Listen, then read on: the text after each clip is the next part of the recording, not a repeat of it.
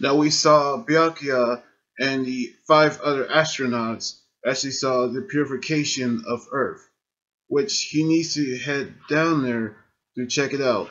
But however, Shamil actually told him that it's probably too dangerous, which Yagko actually say that the purification beam could be radioactive.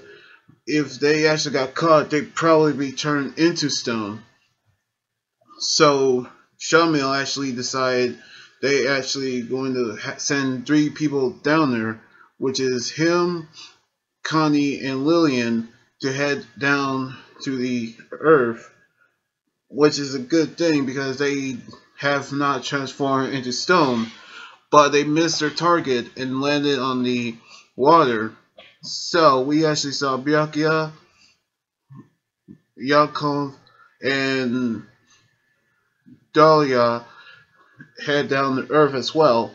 As we seen Byakuya rescue the 3, they actually saw an island which they actually knew that a person was turned into stone as well.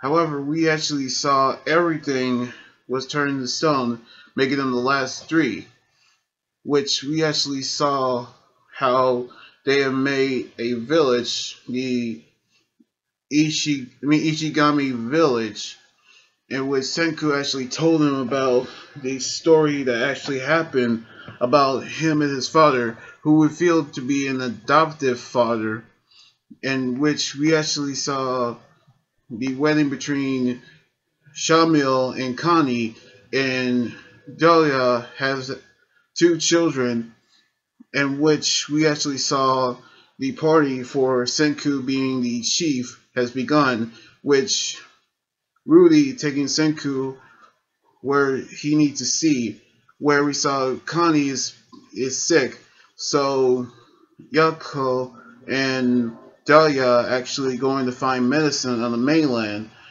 in which they never came back, and Connie died from pneumonia, which Shamil is sick as well, in which they actually knew that the time they spent on the space shuttle was the greatest moment they actually shared, as which we saw Byakuya got emotional as we saw Shamil pass away, leaving behind 2 children, in which Byakuya and Lillian are the only 2 left.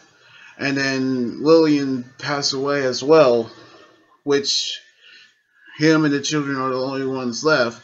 Then we saw him pass away as well. Then we saw the village cemetery, where really show the grave sites of the founders, which we knew how they actually left a legacy, in which Senku actually got emotional about his father's death, in which we actually heard from Jin that Tsukasu's army is on his way towards them. So we actually knew they're actually getting ready for a war that's going to happen. Now, the founding of Ishigami Village have now been revealed. We actually knew what this all meant, how the village was created by Senku's adoptive father. But however, the part where Jin actually revealed that Tsukasa is on his way with his army, so we actually going to see the battle actually happen on the next episode next weekend. So anyway, like this video, subscribe for more, and comment on what you think about the episode. You guys can also follow me on Twitter, Instagram, Tumblr, and like my Facebook page. Until then, this is Anime Guy Jr. here saying sign out. Laters!